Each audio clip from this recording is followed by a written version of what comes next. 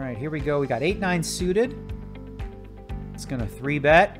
It's a nice hand to 3-bet with. This deep, over 100 big blinds. And Fedor has a pretty standard call with 10-7 suited. So we'll take a flop. And it's a flop where nobody hits nothing. Typically on these monotone boards, the bet is very small, as you can see, 700 into 4,000. Like 20%, you know, ish pot. And now Fedor really has nothing. But here's the thing. Wow. So Fedor peeled this flop, 8-queen, 8-4 diamonds with 10-7 of spades, right? If he's doing that, he's pretty much never folding to that size, okay? I wonder if this hand might be stretching it just a little bit, right? Now Wiktor turns the 9, and Fedor's made an open and straight draw. And Wiktor elects to check this turn, and now look at this.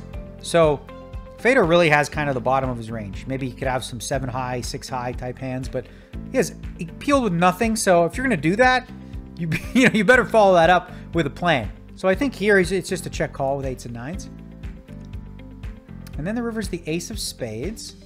Okay, so kind of, sort of a blankish card. Like, you don't think Fedor has an ace of diamonds very often as played, unless he has 2 diamonds. Because, like, there's not a ton of... There's a lot more ace-suited aces that call with 3-bet than there are offsuit aces. Because, like, ace-7, ace-6 fold, but, like, if they're suited, they call, for example. So I wouldn't be all that worried if I was Wiktor about the ace specifically. I'd be like, all right, well, maybe he'll value bet, an ace if he has it. But I don't know. I don't think that's really a thing. So now Fedor really has nothing left but the jam. So we overbet jams here.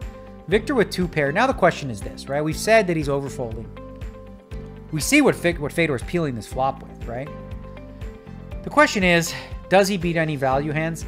We saw Fedor go real thin with 2 kings, right? So is there a chance that Fedor here has ace-10 with the 10 of diamonds, or ace-jack with the jack of diamonds? Possibly, right? There is some hands that he could be value betting that you beat, and then you got to factor in all the possible bluffs that Fedor could have, and clearly he could. So I think you probably have to call with the 8s and 9s in this spot. And he does fold. So once again, Fedor got a bunch through, and he shows him the 7 of spades. Ouch, that had to hurt.